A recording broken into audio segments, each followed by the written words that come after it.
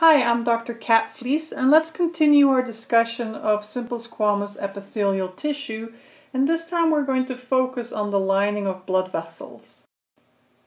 We're going to use the exact same slide called the mesentery that we used to learn about mesothelium. Remember that mesothelium was located on the surface of this specimen. This time, however, we're going to take a look at what is lining the lumen of all of these blood vessels. Any blood vessels, larger blood vessels and very small ones that you can barely see on this very low magnification.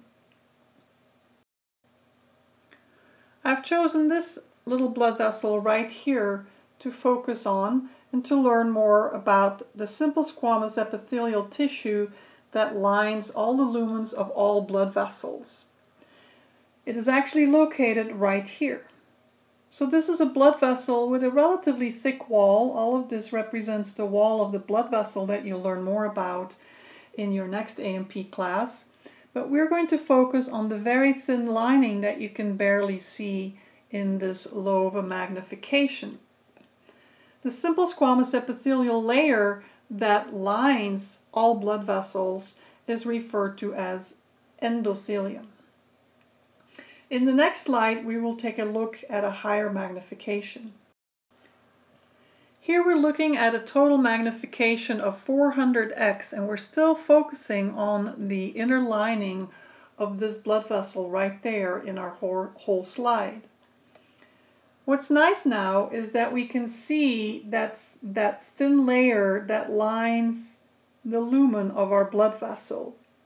We have some blood cells, damaged blood cells, red blood cells located in the lumen, and we can see some of the flattened nuclei that have been kind of squished towards the surface in this particular specimen.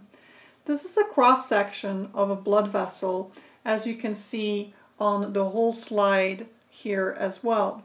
We can actually see the simple squamous epithelial layer, we better call the endothelium, in blood vessels much better in a longitudinal view.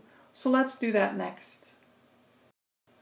So here then we see a longitudinal view of a blood vessel. We call it a longitudinal view because we can see the length of our blood vessel, the length of our tube. Notice the little red blood cells in the lumen of our blood vessel.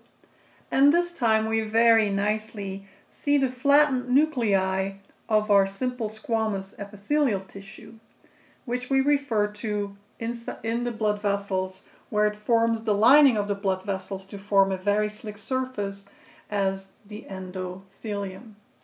And here we see an even higher magnification.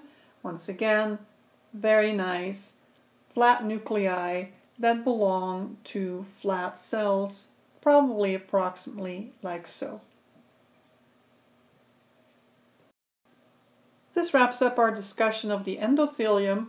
We have one more part that discusses the location of simple squamous epithelial tissue in the kidneys.